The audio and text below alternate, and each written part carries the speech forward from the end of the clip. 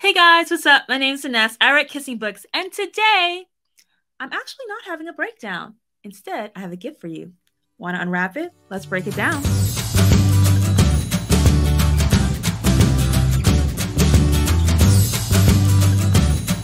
In celebration of my new courses, Writing Sweet and Writing Dirty, I made a worksheet.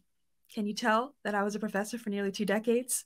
Go to the show notes or come to ineswrites.com/breakdown to grab your copy of Give Me a Beat, the worksheet. My Give Me a Beat worksheet will help you to craft your next amazing story, but let me show you how to use it. The worksheet starts off with the setup. Remember, the purpose of the setup is to quickly establish everything the audience or reader needs to know in order to step into the ordinary world of the main character or characters. But at the same time, you want to hook the audience by showing them the extraordinary situation and or qualities of the hero or heroine.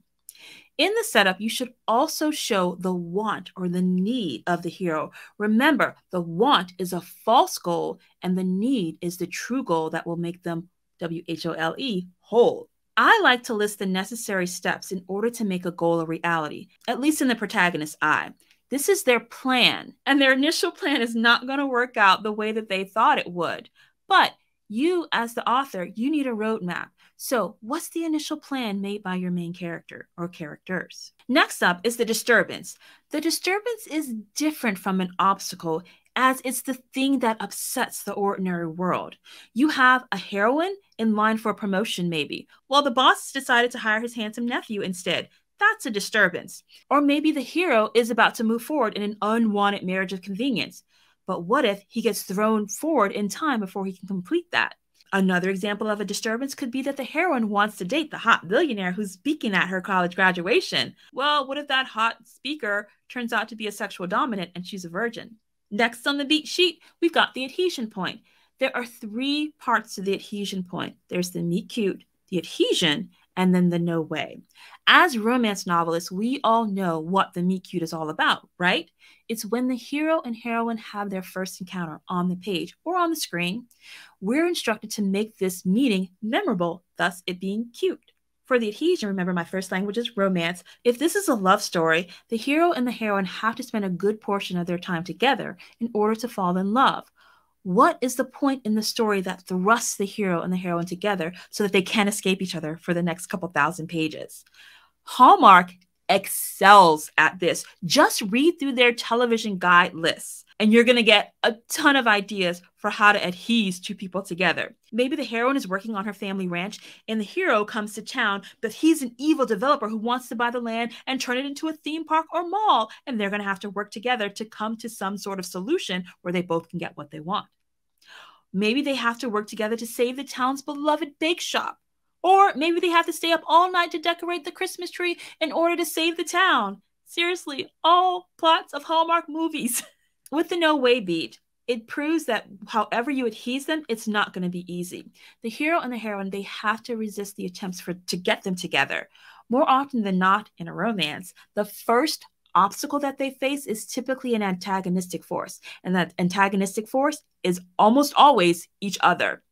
I'm willing to bet that as the hero and the heroine begin to make their plan, they're going to be the ones to get in each other's way in your story. Look to the tropes. Enemies to lovers, they hate each other. Marriage of convenience, they'll get married, but they will not fall in love. Paranormal romance, she's a human and can't make it in the pack because she'll die. He's a vampire and he's long-lived and she's going to die. Historical, well, he's the duke and she's low-born or poor and he has to make a financial match. All reasons for no way is this romance going to work out. Next, we come to the obstacles in the beat sheet. In Act 2, it's all about the confrontations. Your heroes will try to solve their problem or try to achieve their goal, but with each step forward, they're going to meet with a complication that either sets them back or it's going to force them to figure out a new plan of attack to get them to move forward, where they're probably going to face an even bigger problem. Remember, there's 4 types of obstacles: physical, antagonistic, inner psychological, and mystical or acts of God. A physical obstruction could be a car breaking down, or maybe they don't have the supplies that they need to move forward. Or perhaps it's an inner or psychological problem where the hero is the heroine's best friend and he doesn't believe he's good enough for her, or vice versa. Maybe it's a mystical obstruction or an act of God, like when Ebenezer Scrooge gets visited by the ghosts of Christmas past. But if it's a Hallmark movie, it's likely Candace Cameron stepping into the shoes of her past to relive past wrongs. Yep, that's a real Hallmark movie. When I'm plotting a story, I like to give myself options. I like to brainstorm a number of obstacles that could happen in each category so that I can pull from them as I'm writing. Next up on the beat sheet is the reflection beat. We're closing in on the third act. One or both of the heroes should take a good look at their circumstances and come to a realization of what they truly want or who they truly want to be. This is the reflection beat. Oftentimes, you might even have the hero or heroine looking directly into a mirror or some reflective surface and realize that the person that they are in this moment is not who they truly want to be. Or they may look around at their location and realize this place is not where they want to be. They might look at the boyfriend or the fiance that they began the love story with and realize this is not the person they want to be with. What do your heroes see when they look in the mirror at this point in the story? Which brings us to the resolution beat. The resolution is comprised of three parts. You have the black moment, the wake up, and the grand gesture. In the black moment, once your hero and heroine look at their reflection and know who they truly want to be, or where they truly want to be, or who they truly want to be with, that's when the lights go out.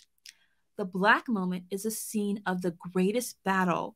If you were coming face to face with Freddy or Jason, this is when they rise up from that last bludgeoning over the head that your characters gave them. In a Hallmark movie, this is when the long-lost fiance wakes from a coma or comes down from the big city and throws a wrench in the plans of our hero and our heroine. For many romance authors, this is the breakup scene. But it doesn't have to be a temporary parting of ways. I do believe that there has to be a test of the relationship. I believe that you should poke them hard enough to make the readers doubt that the couple is going to make it out of this book together. But that can be an outside force that's pushing at the two of them while they're holding on to each other. They don't necessarily have to be apart. It's entirely up to you. Which brings us to the wake-up moment, aka the silver lining. This is a scene of revelation. The dark night of the soul has passed and your heroes are on the other side of the battle. This is that moment when one or both of them will realize they made the wrong choice back in the black moment. This moment is either an epiphany or a revelation. In an epiphany, the character comes to understand a point that they hadn't before, and their eyes open to a new silver light. Whereas a revelation is a communication of information. It's often something that wasn't disclosed before. One happens in the mind, the other happens in the ears. Either way, the character is changed and they will move differently from now until the end of the story. Which brings us to our final beat in a romance, which is the grand gesture. The last scene of this great romance, the moment right before the Hallmark kiss. This is what the grand gesture is all about. And it's usually performed by the character who's changed the most or who's lost the most. But honestly, I always make it the guy because it's just more satisfying when the guy is the one on his bended knee apologizing. In your book, who performs the grand gesture? What is the grand gesture? And one of my favorite things is making the grand gesture a reference to something that happened earlier. Oh, but wait, there's one last thing that you need to do. You want to make them kiss at least one more time. We've talked before that kissing means a lot of different things.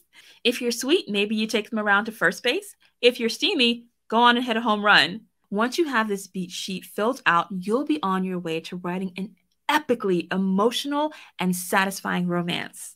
My new courses, Writing Sweet and Writing Dirty, are now open. You can find out more about each course at InesWrites.com/Writing Sweet or InesWrites.com/Writing Dirty.